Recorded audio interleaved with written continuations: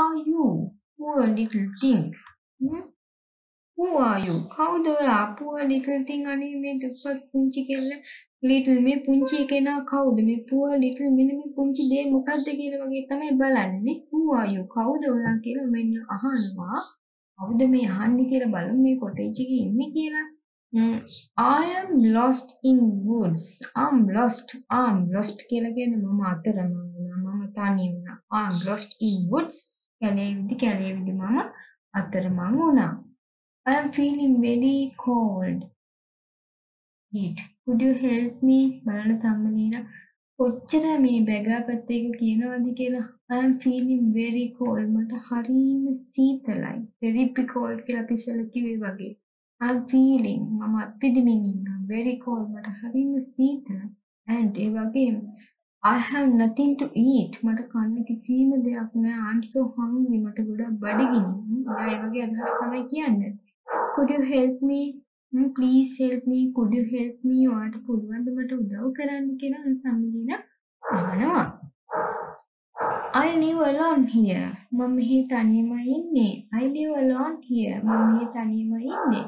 You can come into my house and share my dinner. You can come into my house. ඔයාට පුළුවන් මගේ ගෙදරට එන්න. and share my dinner. මගේ dinner එක රාත්‍රී ආහාරය share කරගන්න. dinner spelling බලා ගන්න පුතේ double n ලියන්න ඕනේ. එන්න විතරක් ලියනොත් ඒක වැරදි. I live alone here. මම මෙහි තනියම ජීවත් වෙන්නේ. කියන්නේ ඇය එහෙ තනියම ජීවත් වෙන්නේ කියලා. ඇය එහෙ තනියම ජීවත් වෙන්නේ how can you say? She lives alone there. She lives. එතකොට s එකක් වෙන්න ඕන. She lives alone there. You can come into my house. ඔයාලට පුළුවන් මගේ ගෙදරට එන්න. and share my dinner. මගේ dinner එක share කරගන්න. You will feel warm here. You will feel warm here. ඔයාට මෙහෙදී හොඳ රස්න ගතියක් උණුසුමක් දැනෙයි. warm කියලා කියන්නේ උණුසුමක්. You will feel warm here. ඔයාට මෙහෙදී උණුසුමක් දැනෙවි. Before that, ඊට කලින් may I know your name? මට ඔයාගේ නම දැනගන්න පුළුවන්ද? ඔන්න කෙනෙක්ගේ නම what is your name කියලා අහන්න පුතේ ඔයගොල්ලෝ පුරුදු වෙලා ඉන්නේ. ඒක තව ලස්සනට අහන්න පුළුවන් කොහොමද? May I know your name? මට ඔයාගේ නම දැනගන්න පුළුවන්ද? හරිම ආදරණීය විදිහට එහෙම අහන්න පුළුවන්. එතකොට අරයා උත්තර දෙනවා I am Tambulina. මගේ නම Tambulina කියලා. මම මේ පුංචි ලස්සන කෙල්ල උත්තර දෙනවා. Tambulina came inside. ඔන්න බලන්නකෝ අර cottage එකේ හිටපු කෙනෙක් එක්ක Tambulina came inside. inside කියන්නේ ඇතුළ outside කියන්නේ පිටත. Tambulina came inside mean Tambulina ඇතුළට ආවා. The cottage was warm and cozy. The cottage was warm and cozy. cozy කියලා කිව්වෙත් මෙතන warm and cozy. තාමත්ම අර ප්‍රසන්නයි රශ්මි උණුසුම් හොඳ ගතියෙන් තිබුණා කියන එක තමයි එතන අදහස් වෙන්නේ. With a wall store room of grain and a kitchen with a pantry. Cottage with a දැන් අපි වාක්‍ය නතර කරේ කොහොමද? The cottage was warm and cozy with a wall storeroom of grain and kitchen with a pantry. එතකොට දැන් ඔන්න තම්බලීන මේ කොටේජ් එකේ දකින මොනවාද ඒකේ තියෙන්නේ? ස්ටෝර් රූම් එකක් තියෙනවා. මේ ධාන්‍ය වලින් පිරිච්ච කිචන් එකක්. ඒ කියන්නේ උයන තැනක්, කුස්සියක් තියෙනවා. පැන්ට්‍රි එකකුත් එක්ක. ඒකනේ බඩු කියන්නේ තැනකුත් එක්ක. Thank you for sharing food and giving me a warm place to stay. ඔන්න දැන් මේකෙන් ආහාරات අරගෙන තම්බලීන කෑම කන ගමන් යාගේ බඩගින්න වෙන්නේ නැති නේද දරුවනේ. ඉතින් යා ස්තුතිවන්ත වෙනවා කොහොමද කියන්නේ? Thank you for sharing food. අනේ මගෙත් එක්ක කෑම බෙදාගත්තට ස්තුතියි. Thank you for sharing food and giving me මට දුන්නට ස්තුතියි. මොකද warm place to stay. stay කියලා කියන්නේ නතර වෙන්න. warm place උණුසුම් තැනක්. සීතලේ ගෙහිගේ හිටුම් මට නතර වෙන්න උණුසුම් තැනක් වෙන්නට ස්තුතියි කියලා කියනවා. Thank you for sharing food and giving me a warm place to stay. Who can stay with me all winter? You can stay with me all winter. මේ winter එක පුරා මේ සීතීත පුරාවටම ඔයාලට පුළුවන් මගේ ඉන්න මගෙත් එක්ක ඉන්න පුළුවන් කියලා මෙන්න මේ cottage එකේ අයිතිකාරයෙක් කෙනා යෝජනා කරනවා. ඉතින් Mrs. House ඔන්න දැන් තමයි නම ආවේ Mrs. House. You are really kind. Mrs. House ඔයාටම කරුණාවන්ත.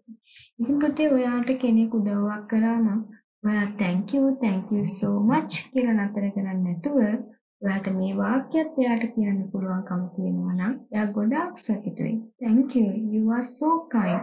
You are really kind. ඔයා ඇත්තටම කරුණාවන්තයි වගේ අදහසක් මෙතන තියෙන්නේ. The mouse was so fascinated by Thumbelina's beauty. දැන් ඔන්න mouse. එතකොට මේ අම්මා කෙනෙක්ගේ cottage එකක් තමයි ඔය ගිහින් තියෙන්නේ Thumbelina. The mouse was so fascinated. Fascinated කියලා කියන්නේ තාමත්ම සතුටටපත් වුණා. ප්‍රියමනාප තත්ත්වයටපත් වුණා. මොකෙන්ද? Thumbelina දැන් ඕන නිින්දට වැටිලා මේ නිදාගෙන ඉන්න Thumbelinaගේ ලස්සන දැකලා මේ අම්මා ගොඩාක් සතුටටපත් වුණා. The mouse was so fascinated by Thumbelina's beauty that she wanted her to stay with her forever. ඉතින් ඒ ලස්සන cute කෙල්ලව එයාත් එක්ක හැමදාම forever කියලා කියන්නේ හැමදාම කියන එකනේ. That she wanted her to stay with her forever. It's a weekend. It's a weekend. ඔන්න weekend එක. weekend එකක් කියලා කියන්නේ සතියන්තයක්. එතකොට දැන් සතියන්තයක් ලැබෙනකොට today is a weekend අපි එහෙම කතා කරන්නේ. It's a weekend. ඔන්න සතියන්තයක්. It's a weekend. So we shall have a visitor today. ඔන්න දැන් සම්බන්ධින්න ටික දවසක් මෙහෙම ඉන්නකොට weekend එකක් එනවා. සතියන්තයකුත් උදා වෙනවා. එතකොට මේ mouse අම්මා මේ අම්මා කියනවා it's a weekend. So we shall have a visitor today. අද අපිට අමුත්තෙක් ඉන්නවා. අද අපිට ආගන්තුකෙක් අමුත්තෙක් අපේ ගෙදරට එනවා. We shall have a visitor today. අද අපිට අමුත්තෙක් මුණ ගැහෙනවා කියලා ඔන්න Thumbelinaට කියනවා. Once every week my neighbor comes to see me. ඔන්න දැන් mouse අම්මා මේ අම්මා Thumbelinaට අර visitor කියන එක explain කරන්න හැටි. Once every week. Once every week. Every week කියලා කියන්නේ හැම සතියෙම. Once every week හැම සතියකටම වතාවක්. හැම සතියකටම වතාවක්. Once in a day. දවසට වතාවක්. Once in every day. හැම දවසකම එකවරක්. My neighbor කියලා කියන්නේ අසල්වැසියෙක්. Neighbor spelling බලන්න පුතේ අස් දෙක පියාගෙන ඔයාලට කියන්න පුළුවන්ද? එහෙම පුළුවන් වෙන්න ඕන. My neighbor comes to see me. මාගේ neighbor කෙනෙක් මාව බලන්න එනවා. Comes to see me මාව බලන්න එනවා. ඒක වෙනුවටම කියන්න පුළුවන් my neighbor visits me. මාව බලන්න එනවා කියන එක තමයි එකෙන් අදහස් වෙන්නේ. Soon the bell rang. ඔන්න එහෙම කියනවත් එක්ක soon the bell rang. Bell rang. bell එක නාද වුණා. ring කියන්නේ නාද වෙනවා. ඒක අතීතයට දැම්මම rang. And there appeared a mole. And there mole appear කියලා කියන්නේ එතන මොකද්ද? පෙනී සිටිනවා කියන එක. කෙනාට කියන ඒගොල්ලෝ වල මේ පවුලෙම එන්නේ නෑදෑයෝ යාව හඳුනන තියෙන මෝල් කියලා. මෝල් කෙනෙක් ඔන්න එතන පෙනී සිටිනවා කියන. අපි බලමු එයාගේ හැඩරුව කොහොමද කියන එක. He paid them a visit in his black velvet coat. He pay a visit. දැන් paid කියලා කියන්නේ normally අපි අර වාක්‍ය රටාවක් තියෙනවා අපි visit pay a visit කියලා. visit එකක් යනකොටම කියන වචනයක් ඒක උගලට ගන්න වැඩි නම් ඒ වගේ කොටස අතරින්නකෝ. එයා මේ ඇවිල්ලා තියෙන්නේ මේ visit එක ඇවිල්ලා තියෙන්නේ මොකක් ඇඳගෙනද? In his black velvet coat. black කළු පාට velvet coat එක ඇඳගෙන තමයි එයා මේ visit එක ඇවිත් තියෙන්නේ. He paid them a visit in his black velvet coat. The mole කියලා කියන්නේ මෙන්න මේ අන්තිම ආපු එකනනේ. The mole heard ඇහුවා her voice. කාගේ voice තමයි? Thumbelinaගේ voice and fell in love with her sweet voice. ඔන්න බලන්න කෙනෙක් ආදරෙන් බැඳෙනකොට අපි කියනවා fell in love. Fell in love. Fall in love කියන එක අතීතයට දැම්මම fell in love. Fell in love with her sweet voice. එයාගේ ලස්සන සුමිහිරි කටහඬ අහලා එයා මෙන්න මේ මෝල් Thumbelinaත් එක්ක ආදරෙන් බැඳුණා. එයාට කසාද බඳින්න හිතලා ගන්න I want to marry you කියලා කියයි ගන්න ඊළඟට බලමුකෝ. He decided to marry her. මම කිව්වේ හොඳ දැන් එයා කල්පනා කරනවා බලන්නකෝ. එයාට මැරි පේන හැටි. එයා ඉමේජින් කරනවා. එයා පරිකල්පනය කරනවා. හිතනවා මෙහෙම වෙයි කියලා. He decided to marry her. එයා තීරණය කරනවා එයාව විවාහ කරගන්න. ඒක මේ කතා මාලාවේ මේ විදියට අපේ Thumbelina විවාහ කරගන්න හිතපු තුන්වෙනිය තමයි මේ නේද? He decided to marry her. So he went to the mouse and said. ඊට පස්සේ යාර mouse මියා ගාවට ගිහිල්ලා කියනවා මොනවද බලමු කියන්නේ? I shall give you all my food and my house. ඔන්න බලන්න. මෙයා තම්බලීන වෙනුවෙන් මොනවාද දැන් මේ මවුස් ගෙදර අයිතිකාරය කොටේජ්ට මොනවාද ඉල්ලද මේ තම්බලීනව ඉල්ල ගන්න හදන්නේ කියලා බලන්නකෝ. I shall give you මම ඔයාට දෙන්න I shall මම අනාගතයේදී කරන්න I shall give you all my food and my house. මගේ ඔක්කොම කෑම ජාති ටික සහ මේ my house මගේ ගෙදර ඔයාට දෙන්නම්. Only if you get me married to this pretty girl. Only if you get me married. Get married කියලා කියන්නේ අපි සාමාන්‍ය විවාහ වෙනකොට marry කරනවා කියන get married. Get married. I got married. මම විවාහ වුණා නම් අපි කියන I got married. I will get married. මම විවාහ වෙනවා කියන අනාගතේදී. So only if you get me married to this pretty girl මේ ලස්සන පියකර ගෑනු ළමයට මාව බන්දලා දුන්නත් විතරක්. මම ඔයාට මගේ ඔක්කොම කෑම ජාති ටික සහ මගේ ගෙදර දෙන්නම් කියලා මෙන්න මේ මෝල් මේ කොටේජ් එකයි මවුස්ට මවුස් අම්මට කියනවා මියම්මට කියනවා. Only if you get me married to this pretty girl. ඊට පස්සේ Miss Mouse couldn't say no to the rich mole. මා couldn't say no. මට බෑ එහෙම කරන්න බෑ කියලා කිව්වේ නෑ මේ කතාවට නෝ. It cannot be done. ඒක කරන්න බෑ. ඒ වගේ කිව්වේ නැහැ. Miss Mouse couldn't say no to this rich mole. මේ පොහොසත් මෙන්න මේ මිනිහයාට මෝල්ට මේ වගේ යෝජනාවක් කරද්දී තම්බදීලා ගැන ප්‍රොපෝසල් එකක් ගෙනියද්දී Miss Mouse no you can't කියලා කිව්වේ නැහැ නේද? එයාට no කියලා ගන්න බැරි. මොකද එයාට ගේකුත් දෙනකො ඔක්කොම කැමතියි දෙනවා කිව්වේ. බලන්නකො මොකද වෙන්නේ කියලා. All right. I shall start the preparations then. All right. හරි. I shall start the preparations then. මම preparations පටන් ගන්නවා. මේ විවාහයට අවශ්‍ය මූලික සූදානම්. prepare වෙනවා කියලා කියන්නේ සූදානම් වෙනවා, ready වෙනවා කියන්නේ. I shall start the preparations then. එහෙනම් මම දැන් ඒක කතාවකට හම්බෙච්ච නිසා විවාහයට නොකියන්නේ නැහැ. I shall start the preparations then. එහෙනම් මම අවශ්‍ය සූදානම් කිරීමේ කටයුතු පටන් ගන්නම් කියලා කිව්වා. ඊළඟට yes කියලා හොඳයි එහෙම කරන්න කියලා වගේ කියලා තියෙනවා. Thumbelina didn't want to marry the moral then Thumbelina මේ ආරංචිය ඇවිල්ලා එයාට අර ගෙවි පුතා විවාහ කරගන්න කියලා බලකනදිත් එයා ඇඬුව මතකද ප්‍රතියෝගනට ඒ වගේ Thumbelina didn't want to marry the mole. Thumbelinaට මේ මෝල්ව විවාහ කරගන්න අවශ්‍යතාවයක් නැහැ. didn't want කියලා කියන අවශ්‍යනේ නැහැ.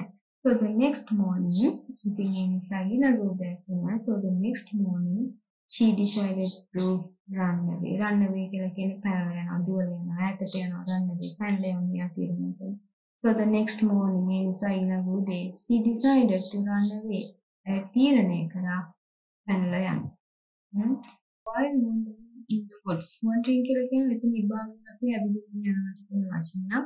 While wandering in the woods මේ කැලෑවේ විභාගයක් ඇවිදින්න යනකොට හොඳ ඊළඟට she came upon an injured sparrow lying in the forest. She came upon කියනකොට come across වගේ එයාට හම්බ වුණා. She came upon එයාගේ ඉස්සරහට හම්බ වුණා. injured sparrow. sparrow කියලා කියන්නේ කුරුල්ලෙක්. ඒ කුරුල්ල කියලා අපි කියන්නේ. එතකොට sparrow එකට ඔන්න දැන් adjective එකක් දාලානේ මේගොල්ලෝ injured sparrow. injured sparrow කියලා කියන්නේ small sparrow කියලා කියන්නේ චූටි ගේ කුරුල්ල. ඒ වගේ injured කියලා කියන්නේ තුවාල ලැබපු. මොනවා හරි දෙයකින් එයා තුවාල වෙලා injured sparrow lying in the forest. lying කියලා කියන්නේ වැතිරලා ඉන්නවා, කැලෑ වැතිරලා ඉන්න මේ තුවාල වෙච්ච කුරුල්ලෙක් sparrow කෙනෙක් මුට මේ කෙනෙක්ව තම්බලිනට හම්බ වුණා. බලමු තම්බලින මොකද කරන්න යන්නේ කියලා. As she went closer ඇය ළඟට යනකොට went closer කියලා කියන්නේ ආසන්නට she saw the sparrow was alive. she saw ඇය දැක්කා. she කියලා කියන්නේ SWC දකින්නවා. ඒකේ past tense එකනේ අපි saw SAW කියලා කියන්නේ. she saw the sparrow මේ ගේ කුරුල්ල was alive. මෙයා තාම ජීවත් වෙනවා. she is alive. එයා ජීවතුන් අතර එයා ජීවත් වෙනවා.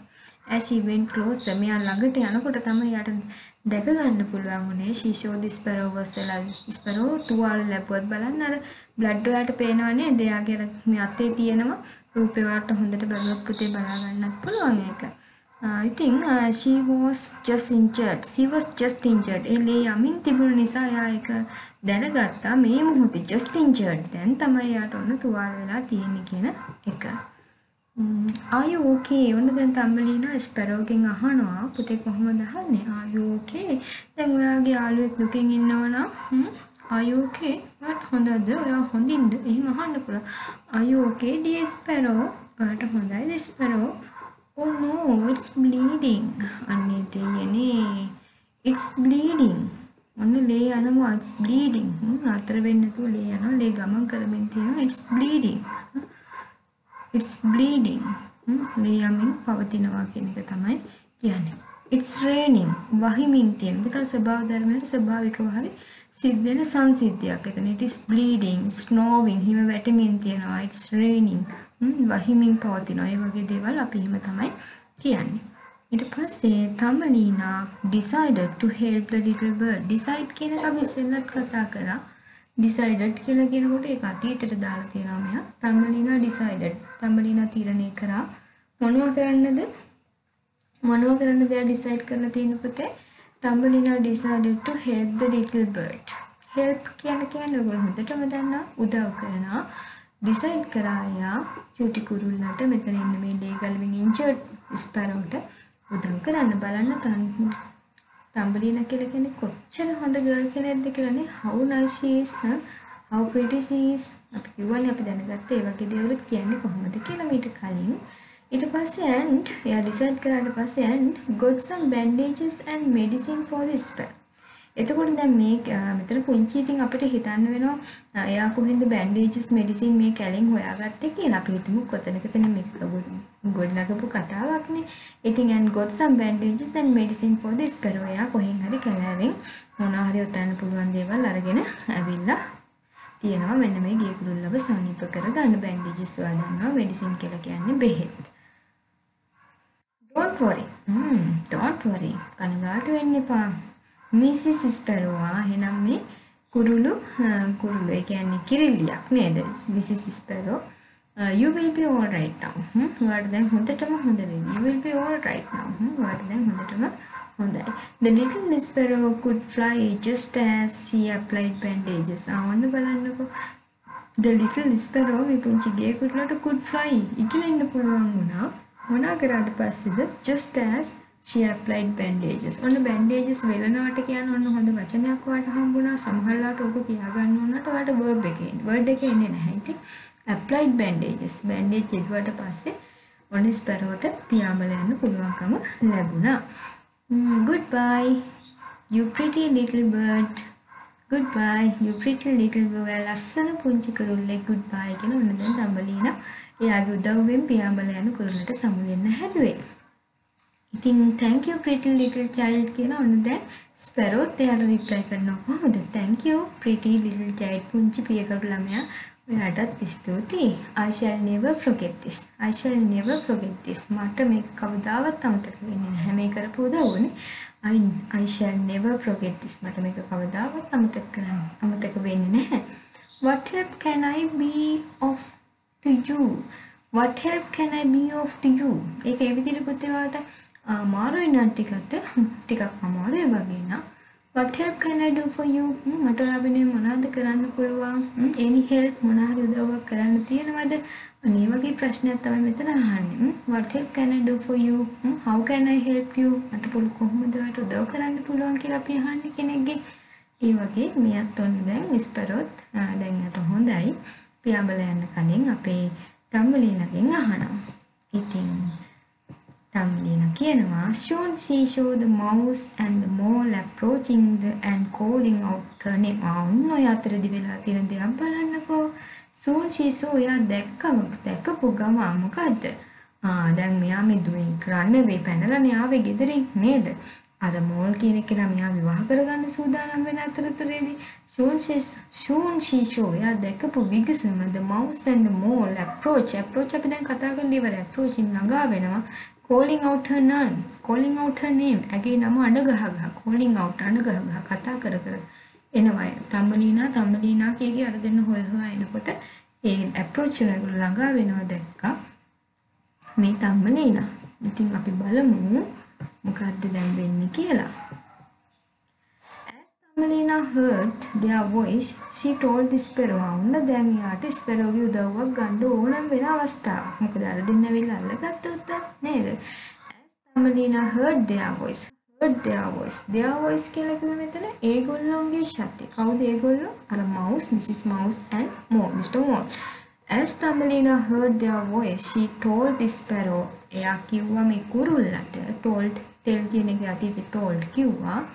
The mouse wants me to get married to Mr. Mole. The mouse ඔය එන්න මේ අම්මට අවශ්‍යයි wants me. අපි ඉස්සෙල්ලත් කතා කරානේ I want you to go there. මම කැමති ඔයා එහෙ යනවා නම් මට ඕන ඔයා එහෙ යවන්න. I want you to do this. මම කැමති ඔයාට මේක කරන්න කියන. ඔයාලව මේක කරව ගන්න. මට ඕන ඔයා මේක කරනවා දකින්න. ඒ වගේ The mouse wants me to get married Mr. Mole. මේ අම්මට ඕන මාව Mr. Moleට විවාහ කරලා දෙන්න අවශ්‍යතාවයක් තියෙනවා කියලා දැන් ඔන්න ස්පැරෝට මෙයා මේ කතන්දරේ පැහැදිලි කරනවා. කවුද මෙයා? මේ තම්මලීන අපේ පුංචි කෙල්ල. ඉතින් please could you take me away somewhere far from them? අන්න බලන්න අහිංසක ඉල්ලීමක් කරනවා. please කරුණා කරලා could you take me away? take away දැන් අපි ඉස්සෙල්ලත් කතා කරා. could you take me away මාව අහකට අරගෙන යනවද somewhere කොහේ හරි far from them ඒගොල්ලෝගෙන් ඈත කොහෙට හරි මාව අරගෙන යන්න පුළුවන්ද ඔන්න ඔක තමයි අහන්නේ please could you take me away somewhere far from them ඒගොල්ලෝගෙන් ඈතකට මාව අරගෙන යන්න පුළුවන්ද කියලා මිස් පෙරෝගෙන් අහනවා I don't want to marry the mole මට අර මෝල් කියන කෙනාව විවාහ කරගන්න ඕන නැහැ I don't want මට අවශ්‍ය නැහැ ඒක තමයි කියන්නේ මේ තම්මලින Sparrowට I have a plan. ඔන්න දැන් නම් හොඳ පැත්තට කතාව හැදේ වගේ I have a plan. මට plan එකක් තියෙනවා. Come on, එන්න. Climb on my back quickly. Climb on my back quickly. දැන් ඔයාලා හිතන්න මේ tiny චූටි ස්පැරෝට එයාගේ පිට උඩට අපේ තම්බලිනව නග ගන්න පුළුවන්ද? පුළුවන්. මොකද බැරි. තම්බලින කියලා කියන්නේ මල් පෙත්තකින් හැදිච්ච පුංචි ගෑන් ළමෙක් නේද? එයා මල් පෙත්තකනේ ඔරු පැත්තෙත් මට මතකයිනේ I have a plan. නෝන්න බලන්න කෙනෙක් මොන හරි කල්පනා කර ඉන්න ගමන් have you any idea ඔයාගේ අදහසක් තියනවද කියලා අහුවම yes I have a plan. I have an idea and I have a plan. මට අදහසකුත් තියෙනවා මං ගා plan එකකුත් තියෙනවා. අපිට ඒ විදිහට කියන්න පුළුවන්. come on එන්න. climb කියලා කියන්නේ නගිනවා. climb this tree මේ ගහට නගින්න. climb on my back. climb on my back මගේ පිටට. quickly කියලා කියන්නේ ඉක්මනට quickly come ඉක්මනට එන්න ඒක adverb එකක් quickly හරි ඊළඟට ඕන දැන් තම්මලීන අර ස්පැරෝගේ පිට උඩ නැගලා නාරගොල්ලන්ට bye කියාගෙන යනවා bye Mrs. House thank you for everything යාගේ හිතේ තරහක් නැහැ මොකද Mrs. Mouse යාට ගොඩාක් උදව් කරා සීතලෙන් ඉන්නකොට shelter දුන්නා food දුන්නා ඉතින් ඒ නිසා thank you for everything කියලා කියන්නත් ඔන්න අපේ තම්මලීන අමතක කළා නැහැ I love you and I shall never forget this. I love you. මම ඔයාට ආදරේ and I shall never forget this. මම මේක කවදාවත් අමතක කරන්නේ නැහැ.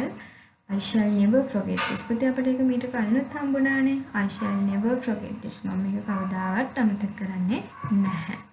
The mole and mouse were startled. විශ්මයටපත් වුණා, බයටපත් වුණා, තැතිගෙනුණා.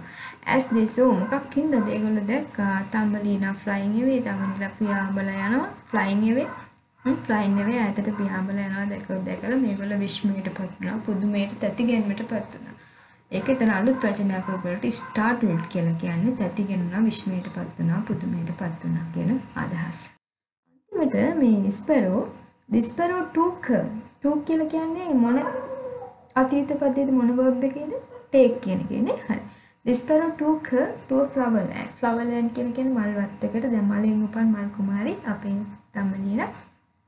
යාට නියමිත රජදහනට ඔන්න අරන් ඇවිල්ලා තියෙනවා. The sparrow took her to a flower land. The sparrow took her to a flower land එකට යාව එක්කරගෙන ඇවිත් තියෙනවා. where දැන් ඔය flower land එක තමයි where කියන පදයෙන් සම්බන්ධ කරලා ඒ ගැන විස්තරයක් කරන්න හදනවා. ඒක දැන් දන්නවා. who which වගේ වචන where වගේ වචන යෙදිච්ච හැටි වාක්‍ය අතර මැද. Where there were all types of flowers and little birds who would sing. There were all types of flowers. හැම වර්ගයකම වගේ මල් තිබිච්ච මල් වත්ත. ඒ විතරක්ද නෑ. little birds who on the little birds ලා ගැන සම්බන්ධක පදයක් who යොදලා ප්‍රාණවාචී නිසා සම්බන්ධ කරලා තියෙනවා. who would sing සින්දු කීකේ ඉන්න කුරුල්ල පුංචි කුරුල්ල ගොඩක් ඉන්න හැම වර්ගයකම වගේ මල් තියෙන මල් වත්තකට තමයි ස්පැරෝ අපේ මේ කවුද තම්බලීනව එක් කරගෙන ඇවිත් තියෙන්නේ. This is just so beautiful. What is it called? This is just so beautiful. අම්බෝ මේක කදිම ලස්සනයි පුදුම සුන්දරත්වයක්. What is it called? මේකට මොකක්ද කියන්නේ? මේ තම්බලීන දන්නේ නැහැ. මෙහෙම දෙයක් කලින් දැකලා නැහැනේ පුතේ. What is it called? මේකට මොකක්ද කියන්නේ? අපිත් අහන්නේ නොදන්න දෙයක් දැක්කම what is it called? මේකට මොකක්ද කියන්නේ? It is called the flowerland and it is time I leave. ඔන්න බලන්න ස්පැරෝ දැන් මෙයාට උදව් කරලා එක්කන් ආවා. අර දෙන්නගෙන් ඈතකට හොඳම තැනකට එක්කන් ආවා. It is called the flowerland. මේකට කියන්නේ මල් දේශය, මල් ලම්තේ වගේ නේද? Time I leave.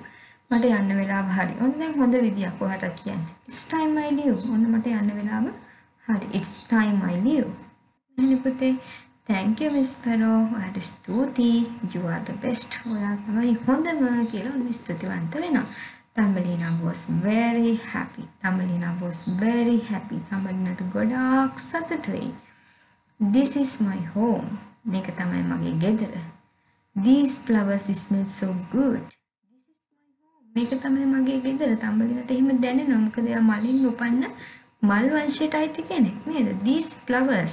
This flower බහුවචන නම තමයි these flowers උනේ. අපි මේක කතා මුලදීන් පටන් කතා කරන්නේ පුතේ.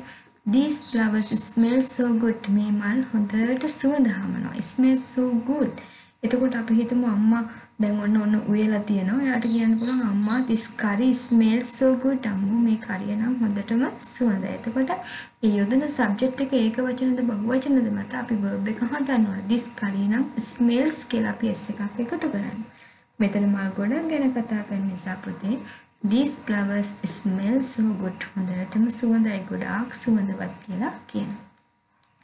The birds sing so softly. හරිම මුදු විදියට හරිම අහගෙන ආස හිතන විදියට the birds sing so softly. හරිම මුදුව සුමුදුව කුරුල්ලෝ ටික සින්දු කිව්වා ඒ flower land එකේ.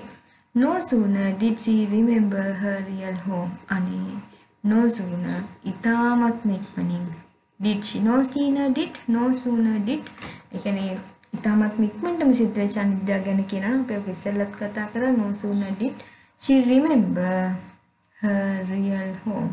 අනේ ඉතින් මෙයාට දැන් මේ තෙහෙට්ටු වෙච්ච මහන්සි වෙච්ච හරි වෙහෙසකාරී ගමනක අවසානයක් නෙවෙයි ලස්සන සුන්දර තැනකට ඇවිත් ඉන්නේ. කිසිම භයානක දෙයක් නැහැ, අනතුරක් නැහැ. එයාට කුරුල්ලෝ ඉන්නවා එයාගේ වටේ. ඉතින් ඔහොම තැනකට ආපු ගමන් මොන්න එයාට එයාගේ ඇත්තම ගෙදර එයාගේ ආදරණීය අම්මා මතක් වුණා. No sooner did she remember her real home. Remember කියන්නේ මතක් වෙනවා real home එයාගේ නියමම ඇත්තම ගෙදර.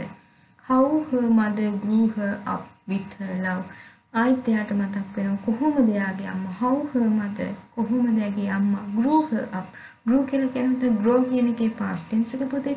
grew her up එයාව අති දෙඩි කරේ ලොකු මහත් කරේ උස්මහත් කරේ with her love ඒ අම්මගේ ආදරෙත් එක්ක මේ පුංචි තම්බලීනව කොච්චර ආදරෙන්ද ඒ අම්මා උස්මහත් කරේ කියලා තම්බලීනට අනේ මතක් වෙනවා දැන් how her mother grew her up with her love. She felt very sad. එයාට ගොඩ දුක හිතුණා. She felt very sad and wanted to go home now. එයාට දුක හිතුණා එයාගේ අම්මා ගාවට එයාට යන්න ඕන. wanted to go home now. එයාට දැන් ගෙදර යන්න ඕන. But suddenly ඔන්න එක පාරටම there appeared the king of flowerland. ඔන්න බලන්නකො කවුද appear වෙන්නේ කියලා. There appeared the king of flowerland. මෙන්න මේ මල්ලන්තේ රාජකුමාරයෙක් ඉන්නේ පෙන්නේ. ඔයාලට පේනවා නේද පුතේ රූපේ? ලස්සන පුංචි කුමාරයෙක් ඔන්න appear වුණා කියන්නේ අපි කලින් කතා කරානේ ඒක. පෙන්නේ සිටියා. He saw Thumbelina and fell in love with her. ඔන්න තම්බලීනාගේ සැබෑම ආදරවන්තයාට හම්බ වෙනවා. She saw Thumbelina මේ රාජකුමාරයා මේ මල්ලන්තේ අයිතිකාර කුමාරයා තම්බලීනව දැකලා එයාගෙන ආදරයක් ඇති වුණා. fell in love කියන එක අපි ඉස්සෙල්ලත් කතා කරා. I am the king of Flowerland and you are the prettiest girl I have ever seen. You are the prettiest girl I have ever seen. ඔයා තමයි I have ever seen. මම මෙච්චර කාලයකට දැකලා තියෙනවා. ලස්සනම ගෑනු ළමයා ඔයා තමයි කියලා හොඳට කම්ප්ලිමන්ට් එකක් හොඳට ප්‍රශංසාවක් ඔන්න දුන්නා. I am the king of Flowerland. මම තමයි මේ Flowerland එකේ king රජුරුව and you are the prettiest කදිමම සුන්දරතම ප්‍රියකරුම girl I have ever seen. මම මෙච්චර කාලයකට දැකලා තියෙන කියලා කිව්වා. ඒක පාට මෙයා වුණ විවාහයට ආරාධනාකුත් කරනවා තම්බලීනට. කොහොමද පුතේ? Will you marry me? I will make you the queen of Flowerland. I will make you the queen of Flowerland. දැන් මෙයානේ king of the Flowerland. ඉතින් අරයා විවාහ කරගත්තොත් එයා රැජින බවට පත් වෙනවා. I will make you the queen of Flowerland. queen spelling බලා ගන්න ඕනේ පුතේ අමතකයි. I will make you the queen of Flowerland. මම මේ Flowerland එකට ඔයාව රැජින බවට පත් කරන්නම් කියලා කිව්වා. Thumbelina thought for a minute. Thumbelina thought for a minute.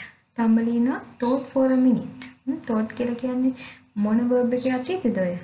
think කියන එකේ අතීත. think කියන්නේ හිතනවා, thought කියන්නේ හිතුවා. Thumbelina thought for a minute. Thumbelina මිනිත්තුවකට පොඩ්ඩක් හිතුවා. මෙයාගේ මේ යෝජනාව, විවාහ යෝජනාව ගැන හිතුවා. Here indeed was a different sort of husband from the frog's son. දැන් එයා කල්පනා කරනවා. අර හිතපු වෙලාව එයා කල්පනා කරනවා. එයාට දැන් පහුගිය ටිකේ ඒකගේ විවාහ යෝජනාව ඔයාලට මතකයිනේ නේද? මාව බඳිනවද කියලා අහපු අවස්ථාව. Here indeed was a different sort of husband from the frog's son. ඒක පටන් ගත්තේ අපි අර ගෙඹි පුතාගෙන් නේද? එයා දැන් කල්පනා කරනවා මට එක එක විදිහේ husband ඔන්න හම්බෙන්න නියමිතව තිබුණා ගෙඹි පුතාගෙන් පටන්ගෙන. Here indeed සත්‍ය වශයෙන් was a different sort of husband. එක එක විදිහේ husband ලා from කියලා කියන ආරම්භ කරන frog's son ගෙන්.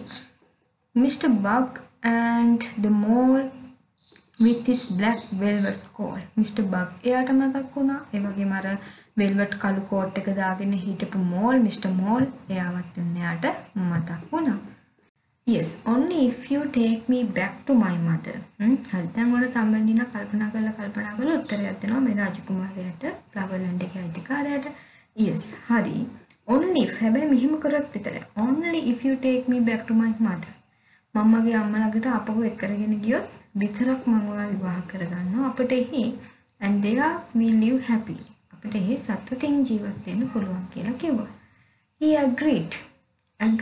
එකම වුණා. He agreed and brought කියන්නේ bring කියන එකේ past tense එක ගෙනාවා. brought Thumbelina a present. Thumbelinaට එයා එකඟ වෙලා එයාගේ යෝජනාවට අම්මා ගාවට ආපහු එක්කන් යනවා කියන යෝජනාවට එකඟ වෙලා he agreed and brought Thumbelina a present. Thumbelinaට present එක ගෙනාවා.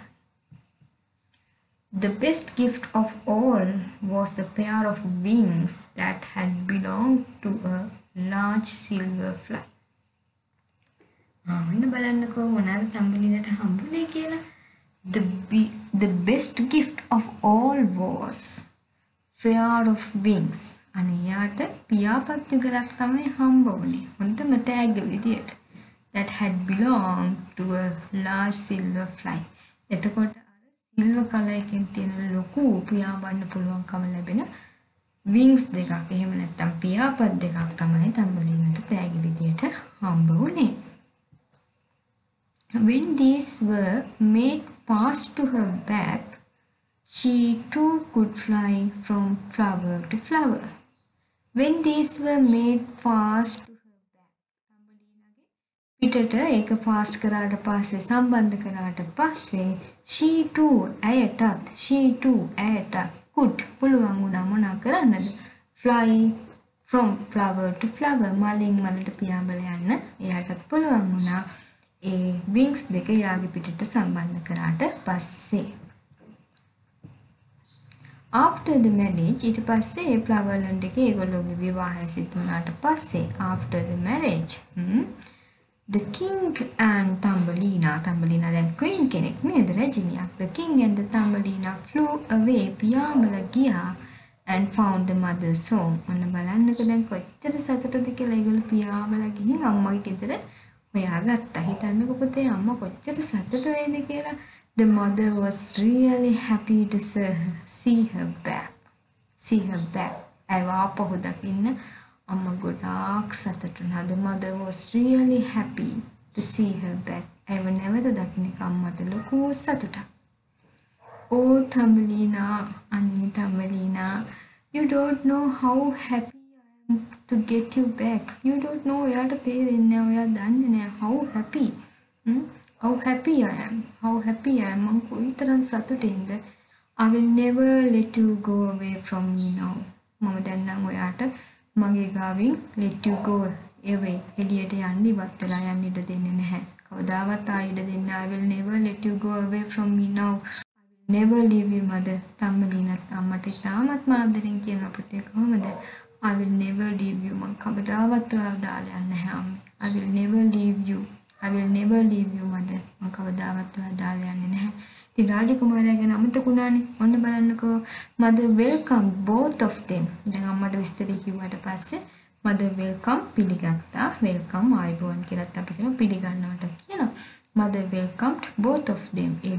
Both of them. And they lived happily ever after.